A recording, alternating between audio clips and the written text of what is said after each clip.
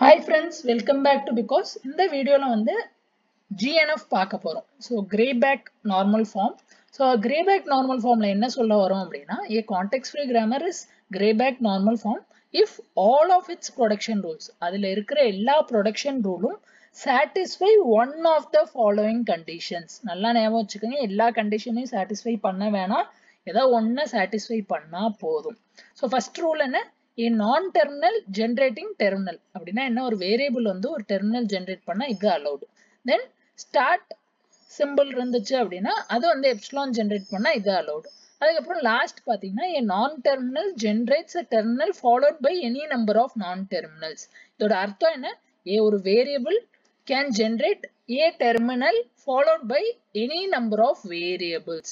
இப்படி இருந்தா இதுவும் allowed. So இந்த மூணு கண்டிஷன்ல ஏதாவது ஒன்னு பாஸ் ஆனாலும் GNF pass. Okay, so GNF ல ஸ்டெப்ஸ் என்னன்னு பார்க்கலாம். So first step என்னன்னு பாத்தீங்கன்னா, கொடுத்திருக்க context free grammar CNF ஆ கன்வெர்ட் பண்ணிருங்க. CNF ல இருந்து தான் நம்ம GNF ஆ கன்வெர்ட் பண்ண போறோம். நெக்ஸ்ட் என்ன பண்றோம் அப்படின்னா, அந்த CNF ல if left recursion exists, அந்த left recursion ரிமூவ் பண்ண போறோம். So left recursion என்னன்னு இப்ப கமிங் ஸ்லைட்ஸ்ல பார்க்கலாம். தென் லாஸ்டா வந்து அந்த மூணு செட் ஆஃப் ரூல்ஸ்க்கு மேட்ச் ஆற மாதிரி ப்ரொடக்ஷன் ரூல்ஸை மாத்த போறோம். இவ்வளவுதான் ஃப்ரெண்ட்ஸ் விஷயம். ஸோ இப்போ ஃபர்ஸ்ட் லெஃப்ட் ரிகர்ஷன்னா என்னன்னு தெரிஞ்சுக்கலாம். ஸோ லெஃப்ட் ரிகர்ஷனோட ஒரு எக்ஸாம்பிள் பார்த்தீங்க அப்படின்னா, A gives me A A இப்படி இருந்தாலும் இது லெஃப்ட் ரிகர்ஷன் தான், ஆர் பின்னு இருக்குன்னு வச்சுக்கோங்க. அப்போ லெஃப்ட் ரிகர்ஷன்னா என்ன அர்த்தம்னா, என் லெஃப்ட் ஹேண்ட் சைடு வேரியபிளும் என் ப்ரொடக்ஷன்ல இருக்கிற ஏதோ ஒரு வேரியபிளோட லெஃப்ட் ஹேண்ட் சைடு மேட்ச் ஆச்சு அப்படின்னா இதை வந்து லெஃப்ட் ரிகர்ஷன் சொல்லுவோம். இது இப்படிதான் இருக்கணும்னு இல்லை. A gives me B or AA அப்படின்னு இருந்தாலும் இதுவுமே லெஃப்ட் ரிகர்ஷன் தான். எப்போ என்கிட்ட இருக்கிற production ரூல்ஸ்ல left hand side LHSம் production ரூலோட left most வேரியபிளும் match ஆகுதோ அப்போ லெஃப்ட் ரிகர்ஷன் இருக்குன்னு சொல்லுவோம். அப்போ லெஃப்ட் ரிகர்ஷன் இருக்கக்கூடாது. ஸோ இருக்கக்கூடாதுன்னா என்ன பண்ணுவோம்னா, இதான் ஃபார்மேட். ஸோ ஜென்ரல் ஃபார்மேட் என்னன்னா, என் A is given as A alpha bar betaன்னு இருந்தா அதை நான் இப்படி ரீரைட் பண்ணேன். ஸோ ஃபர்ஸ்ட் இந்த எக்ஸாம்பிளுக்கு பார்க்கலாம். ஸோ இந்த எக்ஸாம்பிள் எப்படி இருக்குது, A gives me AA bar B அப்படின்னு இருக்கு. அப்ப இதை வந்து இந்த ஃபார்மோட கம்பேர் பண்ணி பாருங்க. அப்ப இது எப்படி ஆயிடுச்சு, இந்த ஃபார்மோட இல்ல மேல இருக்கிற ஃபார்மோட கம்பேர் பண்ணி பாருங்க. இது எப்படி ஆயிடுச்சு, A alpha bar beta அப்படின்னு ஆயிடுச்சு. ஸோ இப்படி இருந்தா லெஃப்ட் ரிகர்ஷன் ரிமூவ் பண்ணிட்டு நம்ம எப்படி எழுதுவோம், A gives me beta. N beta value என்ன, small b. Then A டேஷ்னு எழுதிரும். Then A டேஷோட value என்ன அப்படின்னு பாத்தீங்கன்னா, simple alpha A dash. N alpha value என்ன, ஸ்மால் a. A டேஷ் என்ன, A டேஷ் தான், ஆர் எப்சிலான். ஓகே, ஸோ இதை வந்து 2-3 time practice பண்ணி பாருங்க. ப்ராக்டிஸ் பண்ணீங்கன்னா வந்துடும், ஒன்றும் பெரிய விஷயம் இல்லை. ஓகே, இது ஒரு எக்ஸாம்பிள் பார்த்தோம். இப்போ இன்னொரு எக்ஸாம்பிள் பார்க்கலாம். ஸோ செகண்ட் எக்ஸாம்பிள்ல நம்ம என்ன பார்க்க போறோம் அப்படின்னா, S gives me S0 S1 S bar 01 இருக்கு. அப்ப எனக்கு பிரச்சனை எங்க வருதுன்னு பாருங்க. ஸோ எஸ்ஸும் எஸ்ஸும் லெஃப்ட் ரிகர்ஷன் இருக்கு. அப்ப இதை என்ன பண்ணுவோம், ஸோ இதையும் இதோட கம்பேர் பண்ணி பாருங்க. ஸோ என்ன இருக்கு, S gives me S இந்த மொத்த டேர்மும் ஆல்பா பார் இந்த 01 வந்து என்னோட பீட்டா. அப்ப இதை எப்படி எழுதுவோம், கன்வெர்ட் பண்ணும்போது S gives me my beta. Beta என்ன, 01 into புது variable S dash. S dash ஓட வேல்யூ என்ன, ஆல்பா. ஆல்பா என்ன, 0S 1S into S dash or epsilon. So இந்த ஒரு எக்ஸாம்பிள் பார்த்துட்டோம். இப்போ நெக்ஸ்ட் ஃபைனலா இன்னொரு ஒரு எக்ஸாம்பிள் பார்க்கலாம் left ரிகர்ஷனுக்கு. So my A gives me A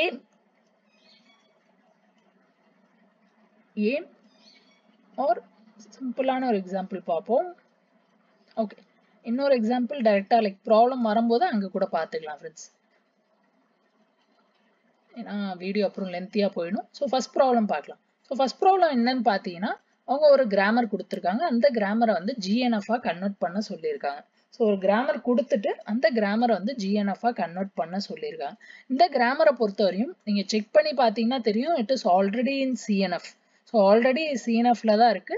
then it does not have any left recursion. So check பண்ணி பாருங்க, லெஃப்ட் ரிகர்ஷனும் இல்லை, ஆல்ரெடி CNFல தான் இருக்கு. அப்போ நான் வந்து தேர்ட் ஸ்டெப் மட்டும் பண்ணா போதும். ஸோ தேர்ட் ஸ்டெப் என்ன சொல்றோம், GNF என்னெல்லாம் அலோவ் பண்ணுன்னு பார்த்தோம். ஃபர்ஸ்ட் அதை இங்க சைட்ல எழுதி வச்சுக்கோங்க. ஒன்று இது அலோவ் பண்ணும். So A B C D இப்படி இருந்தா எவ்வளோ வேணா எழுதலாம். அதுக்கப்புறம் ஸ்டார்ட் சிம்பிளா இருந்தா start simple to epsilon allow பண்ணும். அதுக்கப்புறம் தேர்ட் ரூல் என்ன இருந்துச்சு, ஒரு சிம்பிள் terminal generate பண்றது இது allow பண்ணும். ஓகே, இது இல்லாத வேரியபிள் என்னன்னு பார்க்கலாம். ஸோ அதை எப்படி ஃபர்ஸ்ட் சரி பண்ணலாம்னு பார்க்கலாம். ஸோ ஃபர்ஸ்ட் பாஸ் யாரு? இவங்க பாஸ், இவங்க பாஸ், இவங்க பாஸ், மீதி யாரும் பாஸ் இல்லை. ஸோ பாஸ் இல்லாத ஒருத்தரையா சரி பண்ணுவோம். So first A gives me SA, it is not in GNF. அப்போ இதை சரி பண்ண ட்ரை பண்ணுவோம். ஸோ எப்படி சரி பண்றோம் அப்படின்னு பாருங்க. ரொம்ப சிம்பிளான விஷயம் ஃப்ரெண்ட்ஸ். சப்ஸ்டியூஷன் தான். ஸோ எஸ்ஸுக்கு பதிலாக சப்ஸ்டியூட் பண்ண போறோம். எஸ்ஸுக்கு பதிலாக என்ன சப்ஸ்டியூட் பண்ணா எஸ்ஸோட வேல்யூ மேல என்ன இருக்கு? AA or BC. அப்போ இது என்ன ஆயிடும்? AAA or BCA ஆயிடும். பிளஸ் இந்த production A gives me A. Original ஏவோட ப்ரொடக்ஷன் என்ன இருந்துச்சு? A or SA இருந்துச்சு. நம்ம இதை மட்டும் இப்போ ஹேண்டில் பண்றோம். ஸோ இந்த A அப்படியே இங்க கீழே வந்துடும். ஓகே, இது எழுதிட்டோம். So BCA or AAA. Okay, தென் என்ன இருக்குன்னு பாருங்க. B gives me A, then C gives me C. So இது வந்து நமக்கு இருக்கு. ஸோ நம்ம என்ன பண்ணோம்? சப்ஸ்டியூட் பண்ணிட்டோம். ஸோ சப்ஸ்டியூட் பண்ணிட்டா எனக்கு இந்த ஒரு ஃபார்மேட்ல கிடைச்சிருது. இந்த ஒரு ஃபார்மேட் அலௌடா இல்லையா? ஸோ இந்த ஃபார்மேட்டும் பார்த்தோம் அப்படின்னா டைரக்டா அலௌடு இல்லை. ஏன் டைரக்டா அலௌடு இல்லை? ஏன்னா லைக் அது ஏல ஸ்டார்ட் ஆகல. அப்போ நம்ம என்ன பண்ணலான்னு பாருங்களேன். கொஞ்சம் யோசிச்சு பார்த்தீங்கன்னா புரிஞ்சிடும். ஸோ இப்போ வந்து என்ன பண்ணலாம்னா இந்த பிக்கு பதிலாக நான் என்ன பண்றேன்னா இந்த ஏஏ சப்ஸ்டியூட் பண்ண போறேன். ஸோ இந்த பிக்கு பதிலாக இந்த ஏஏ சப்ஸ்டியூட் பண்ண போறேன். இல்லைன்னா நம்ம ஸ்டெப் பை ஸ்டெப் போகலாம். இதை வந்து ஃபர்ஸ்ட்னு வச்சுக்கலாம். ஓகே, இப்போ எஸ் என்ன இருக்கு? S gives me AA R பிசின்னு இருக்கு. இப்போ நெக்ஸ்ட் செகண்ட் ஸ்டெப் போகலாம். செகண்ட் ஸ்டெப்ல ப்ராப்ளம் பண்றது யாரு? S gives me PC. இதுவும் ப்ராப்ளம் பண்ணது, இதுவும் பாஸ் ஆகல. அதே மாதிரி S A gives me BCA. இதுவும் ப்ராப்ளம் பண்ணுது. ஆனா ப்ராப்ளம் பண்றது நிறைய இருக்கு ஃப்ரெண்ட்ஸ். இதுவும் ப்ராப்ளம் பண்ணுது, இதுவும் ப்ராப்ளம் பண்ணுது, இதுவும் ப்ராப்ளம் பண்ணுது, இதுவும் ப்ராப்ளம் பண்ணுது. என்ன ஆர்டர்ல வேணா நம்ம ஹேண்டில் பண்ணா ப்ராப்ளமே இல்லை. So S given BCயும் A gives me BCAவையும் நான் ஹேண்டில் பண்ண போறேன். எப்படி ஹேண்டில் பண்ண போறேன்? நம்ம என்ன அலௌடுன்னு சொன்னோம்? ஃபர்ஸ்ட் எனக்கு ஒரு டெர்மினல் வந்துட்டா மட்டும் போதும். அப்ப ரெண்டு இடத்துலயும் கவனிச்சு பாருங்க. ரெண்டு இடத்துலயும் நான் என்ன பண்ணலாம் அப்படின்னா இந்த பிக்கு பதிலாகவும் இந்த பிக்கு பதிலாகவும் ஏ சப்ஸ்டியூட் பண்ணலாம். அதான் நான் பண்ண போறேன். இப்போ நான் என்ன சப்ஸ்டியூட் பண்ண போறேன்? பி gives me ஏங்கிற வேல்யூ இங்க சப்ஸ்டியூட் பண்ண போறேன். அப்போ இது எப்படி ஆயிடும்? S gives me AA R பிக்கு பதிலா பிக்கு பதிலா ஸ்மால் ஏ, தென் சி அப்படியே இருக்கும். தென் ஏ gives me ஏஏஏ, தென் கேபிட்டல் பிக்கு பதிலா small A CA, then A, then capital B அப்படியே இருக்கு. So capital B gives me A, C gives me C. Okay, so இது முடிஞ்சிச்சு. இந்த ப்ராப்ளம் சால்வ் ஆயிடுச்சு. ஸோ இப்போ பாஸ் யார் இந்த ஸ்டெப்புக்கு அப்புறம்? இந்த ஸ்டெப்புக்கு அப்புறம் பாஸ் யாருன்னு பார்த்தா இது பாஸ், இது பாஸ், இது பாஸ், இது பாஸ், இது பாஸ். இப்போ செகண்ட் ஸ்டெப் முடிஞ்சிச்சு. தேர்ட் ஸ்டெப்ல என்ன பண்ண போறோம் அப்படின்னா நெக்ஸ்ட் ப்ராப்ளம் பண்ற யாருன்னு பார்க்க போறோம். ஸோ நெக்ஸ்ட் ப்ராப்ளம் பண்ற யாரு? இந்த A gives me triple Aல எனக்கு என்ன இருக்கு? So A gives me triple Aல பார்த்தோம் அப்படின்னா லெஃப்ட் ரிகர்ஷன் இருக்கு. ஸோ இது கூட இருக்கிற additional productions ACA A. So நம்ம லெஃப்ட் ரிகர்ஷன் ரிமூவ் பண்ண என்ன ஈக்குவேஷன் பார்த்தோம்? A gives me A alpha bar betaன்னு இருந்தா இது என்ன ஆயிடும்? இது எப்படி எழுதுவோம்? A gives me beta A dash எழுதிட்டு then A dash is nothing but alpha A dash by epsilon எழுதுவோம். அதோட அர்த்தம் என்னன்னா இங்க ரெண்டு ப்ரொடக்ஷன் ரூல் இருந்தா புதுசா கண்டுபிடிக்கிற ஏல ஒரு ப்ரொடக்ஷன் ரூல் இருக்கும். அப்ப இங்க வந்து மொத்தம் எவ்வளவு இருக்கு? இந்த ஏல 3 ப்ரொடக்ஷன் ரூல் இருந்தால் புதுசா கண்டுபிடிக்கிற இடத்துல 2 தான் இருக்கும். ஸோ 2 எப்படி எழுதணும் அப்படின்னு பார்க்கலாம். ரொம்ப சிம்பிளான விஷயம்.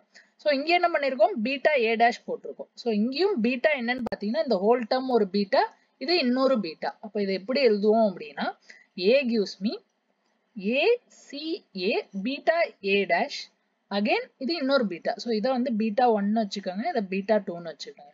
இப்போ இது A dash அப்படின்னு ஆயிடும். தென் A dash ஓட வேல்யூ என்ன? It is nothing but alpha times A dash. Alpha என்ன? இந்த வேல்யூ என்னோட ஆல்பா. அப்ப alpha times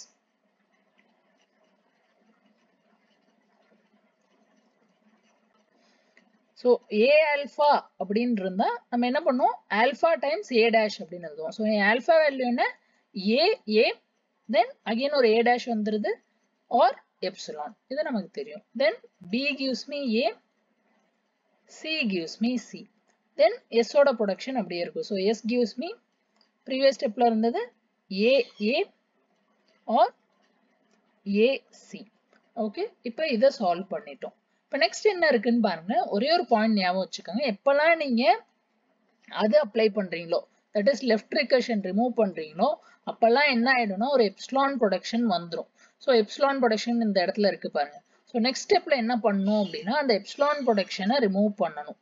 so remove epsilon production. So epsilon ப்ரொடக்ஷனை remove பண்ணா என்ன ஆகும்னு பார்க்கலாம். ஸோ ஃபோர்த் ஸ்டெப்னு வச்சுக்கோங்க அது. ஸோ என்ன ஆயிடும், எதுக்கு பதிலாக ஏ டேஷ்க்கு பதிலாக நம்ம எப்சிலான் போட்டு பார்க்க போறோம். அப்போ ஏ gives me AC A dash, then A டேஷ்ல epsilon போட்டோன்னா ஏசிஏ, தென் ஏ டேஷ்ல அகைன் எப்சிலான் போட்டோன்னா ஏன்னு ஆயிடும். அதே மாதிரி A dash gives me A dash, then A டேஷ்ல epsilon போட்டோன்னா ஏன்னு ஆயிடும். மீதி இருக்க என்ன, B gives me A, C gives me C, then S gives me A or AC. Okay, fourth step முடிஞ்சிருச்சு. இப்போ நெக்ஸ்ட் யார் ப்ராப்ளம் கிரியேட் பண்ணலான்னு பார்க்கலாம். ஸோ ஒரு ப்ராப்ளமா பார்த்து அந்த ப்ராப்ளமை சரி பண்ணணும் ஃப்ரெண்ட்ஸ். இப்போ நமக்கு ப்ராப்ளம் கிரியேட் பண்ற இவங்க ப்ராப்ளம் கிரியேட் பண்ணல, இவங்க பண்ணல. தென் வேற யார் ப்ராப்ளம் கிரியேட் பண்றா, இவங்க பண்ணல. மீதி இருக்கிற 3 டேர்ம்ஸ் வந்து நமக்கு ப்ராப்ளம் கிரியேட் பண்ணுது.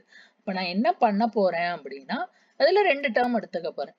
So A dash gives me ஏயும் எஸ் கிவ்ஸ் மீ ஏயும் சால்வ் பண்ண போறேன். ஸோ 3 ப்ராப்ளம் கிரியேட் பண்ணது 1 2 3, அதில் 2 and 3 நம்ம சால்வ் பண்ண போறோம். ஸோ நெக்ஸ்ட் ஸ்டெப்ல என்ன பண்ண போறோம் அப்படின்னா A dash gives me A ப்ராப்ளத்தையும் S gives me ஏ ப்ராப்ளத்தையும் நான் சால்வ் பண்ண போறேன்.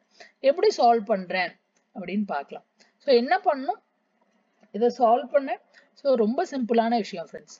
ஸோ ஃபர்ஸ்ட் ஏல ஒரு பிரச்சனையும் இல்லை, ஏ அப்படியே எழுதிக்கங்க. So A gives me AC A dash ACA A dash then A.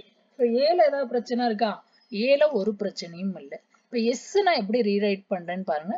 So எஸ்ல already என்ன இருந்துச்சு, ஏஏ பார் ஏசின்னு இருந்துச்சு. இங்க ப்ராப்ளம் கிரியேட் பண்றது யார், எனக்கு ஏஏ. அப்ப நான் இந்த ஏக்கு பதிலாக என்ன சப்ஸ்டியூட் பண்றேன்னா இந்த என்டையர் வேல்யூவை சப்ஸ்டியூட் பண்ண போறேன். இவ்வளவுதான் விஷயம். இப்ப இந்த ஏக்கு பதிலாக நான் என்டையர் வேல்யூ சப்ஸ்டியூட் பண்ணேன்னா என்ன ஆயிடும், ஏசி ஏ டேஷ் அகைன் ஏ. இந்த ஏ எதை குறிக்குதுன்னா இதை குறிக்குது. நெக்ஸ்ட் ப்ரொடக்ஷன் ஏசிஏ, இது எங்கேருந்து வருது, இது ப்ரொடக்ஷன் 1, இது ப்ரொடக்ஷன் 2, இது ப்ரொடக்ஷன் 3, இது ப்ரொடக்ஷன் 4. இப்போ செகண்ட் ப்ரொடக்ஷன் எழுதுறேன் ஏசிஏ அடிஷ்னலா ஏ. இந்த அடிஷ்னல் ஏ தான் இந்த ஸ்டார்ல இருந்து வருது. So next third production A dash additional ஏ ஸ்டார்ல இருந்து வரும். ஓகே, தென் லாஸ்ட் ப்ரொடக்ஷன் ஏ அடிஷ்னல் ஏ ஸ்டார்ல இருந்து வரும் ஏஏ. இதை தவிர இந்த ஏசி ப்ரொடக்ஷனையும் இங்க எழுதிடணும். ஸோ பார்த்தா காம்ப்ளிகேட்டடா தெரியும், ஆனால் 2 டைம் சால்வ் பண்ணி பார்த்தீங்கன்னா உங்களுக்கு பழகிடும். ஸோ ஏசி போட்டாச்சு. ஓகே, இப்போ எஸ்ஸோட ப்ராப்ளம் சால்வ் ஆயிடுச்சான்னு பார்க்கலாம். இது பாஸ், இது பாஸ், இது பாஸ், இது பாஸ், இது பாஸ். இப்போ நெக்ஸ்ட் ப்ராப்ளம் கிரியேட் பண்றது யாரு, ஏ டேஷ்ல நமக்கு ப்ராப்ளம் கிரியேட் ஆகுது. ஸோ ஏ டேஷ் ப்ராப்ளமை சால்வ் பண்ணுவோம். ஸோ ஏ டேஷ்ல நம்ம என்ன பண்றோம், நெக்ஸ்ட் ஏ டேஷை அப்படியே வச்சுக்கிறோம். இந்த ஏக்கு பதிலாக நான் என்ன பண்றேன் அப்படின்னா அதே மாதிரி ப்ரீவியஸ் டெஸ்ட்ல சப்ஸ்டியூட் பண்ற மாதிரியே பண்றேன். ஸோ அப்போ பண்ணேன்னா எனக்கு என்ன கிடைக்கும், இந்த வேல்யூ கிடைக்கும். ஸோ இந்த வேல்யூ கிடைக்கும்னு சொல்றதோட லைக் ஏ நம்ம சப்ஸ்டியூட் பண்றோம்னு ஞாபகம் வச்சுக்கோங்க, கன்ஃபியூஸ் ஆகாம இருக்கும். இப்போ ஏக்கு பதிலாக ஃபர்ஸ்ட் டேர்ம் சப்ஸ்டியூட் பண்ணா என்னாச்சு, ஸோ ஏக்கு பதிலாக நான் ஃபர்ஸ்ட் டேர்ம் சப்ஸ்டியூட் பண்ணேன்னா ஏசி ஏ டேஷ், அதுக்கப்புறம் இந்த ஸ்டார் போட்டிருக்க ஏ, தென் செகண்ட் டேர்ம் என்ன ஏசிஏ ஸ்டார் போட்டிருக்க ஏ, then third term A dash star போட்டிருக்க ஏ, ஃபோர்த் டேர்ம் வெறும் ஏ ஸ்டார் போட்டிருக்கிற ஏ. ஓகே, ஸோ நம்ம என்ன பண்றோம், ஒரு ப்ரொடக்ஷன் ஒரு வேரியபிளை சரி பண்ணிட்டு அதை எங்கெல்லாம் தேவையோ சப்ஸ்டியூட் பண்ணிக்கிறோம். இப்போ ஆக மொத்தம் என் ஏ டேஷ் என்னாச்சு, ஏ டேஷ் ஆர் இந்த என்டையர் டேர்ம். இப்போ ஃபிஃப்த் ஸ்டெப் முடிஞ்சிச்சு. இப்போ லாஸ்டா ப்ராப்ளம் கிரியேட் பண்ற யாரு, எனக்கு இந்த sixth term, that is A dash gives me A dash. இதான் எனக்கு ப்ராப்ளம் கிரியேட் பண்ணது. அப்போ என்ன பண்ணலாம்னு யோசிச்சு பாருங்க. அதே தான் ஃப்ரெண்ட்ஸ், திரும்ப இந்த ஏக்கு பதிலாக என்ன பண்ணணும்னா ஏ டேர்மை சப்ஸ்டியூட் பண்ணணும். இங்கே ஸ்டார்ல என்ன வரும்னு பாருங்க, 2 டேர்மே வரும். இப்போ ஏக்கு பதிலாக சப்ஸ்டியூட் பண்ணோம்னா ஏசி ஏ டேஷ், இது எங்கேருந்து வருது, ஏலேருந்து எனக்கு வருது. ஸோ ஏசி ஏ டேஷ், இந்த ஸ்டார்ல இருக்க 2 டேர்ம் ஏ டேஷ், அதுக்கப்புறம் ஆர் ஏசிஏ, இது எங்கேருந்து வருது, ஏலேருந்து வருது. தென் ஸ்டார்ல இருக்க 2 டேர்ம் ஏ டேஷ், அதுக்கப்புறம் தேர்ட் டேர்ம் என்ன ஏ டேஷ், இது வந்து ஏலேருந்து வருது. ஸ்டார்ல இருக்க 2 டேர்ம் ஏ டேஷ், அதுக்கப்புறம் நெக்ஸ்ட் டேர்ம் வந்து ஃபோர்த் டேர்ம் வந்து ஏ, ஸ்டார்ல இருக்க 2 டேர்ம் ஏ டேஷ். ஸோ இந்த A dash gives me triple A dash solve பண்ணோம் அப்படின்னா எனக்கு இந்த ப்ரொடக்ஷன் கிடைக்குது. ஸோ ஆக மொத்தம் இவ்வளோதான் ஃப்ரெண்ட்ஸ். இதுக்கப்புறம் பார்த்தீங்கன்னா எல்லாமே பாஸ் ஆகிடும். ஸோ இதில் பாஸ் 1 2 3 4 இதில் எல்லாமே பாஸ். அதுக்கப்புறம் ஏல பாருங்க, ஏல ஆல்ரெடி எல்லாமே பாஸ். எஸ்ல பாருங்க, எஸ்லேயும் எல்லாம் பாஸ். ஸோ ஃபைனல் ஆன்சர் எழுதும் போது நீங்கள் எதெல்லாம் எழுதணும்னா இங்கே ஸ்பேஸ் இல்லை. ஸோ ஃபைனல் ஆன்சரில் இந்த ப்ரொடக்ஷன் தென் இந்த ப்ரொடக்ஷன், இந்த 3 ப்ரொடக்ஷனும் எழுதிட்டீங்கன்னா அதான் உங்கள் ஃபைனல் ஆன்சர். இவ்வளோதான் ஃப்ரெண்ட்ஸ். பார்க்க கொஞ்சம் கஷ்டமாக இருக்கும், ஆனால் ப்ராக்டிஸ் பண்ணிங்கன்னா ஈஸியான விஷயம். சப்ஸ்டியூட் மட்டும்தான் பண்ணும். அட்லீஸ்ட் ஃபுல்லாக தெரியலனா கூட சிஎன்எஃப் வழியும் ஒழுங்காக கண்டுபிடிச்சிங்க. நெக்ஸ்ட் வீடியோவில் பார்க்கலாம். Thanks, by.